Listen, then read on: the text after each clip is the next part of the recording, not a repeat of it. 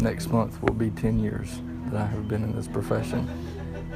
I was offered the opportunity by somebody who worked here prior, asked me if I would be willing to work here for a little while, and I've just stuck with it. And a little while turned into 10 years. A little while turned into 10 years.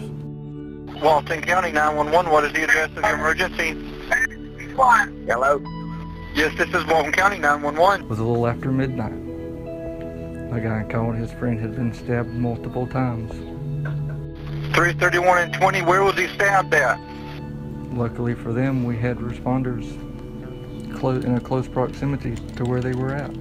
We have help that's on the way to you, okay? All right, thank you.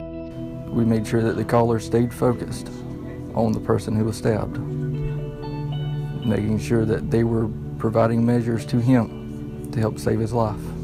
Yes, sir, just stay on the line with me as long as you can, okay? Keep firm pressure on it and don't lift it up to look at it. You just reassure them. You reassure them that they have help coming to them, no matter how long it may take. Is he awake and conscious? Is he completely alert? Is he responding appropriately to you? He deteriorated while we were still on 911. Do you feel helpless? Sometimes, because you're limited on what you can do.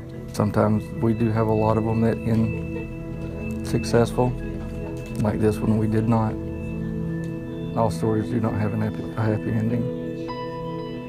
You have to just decompress a little bit to think about it.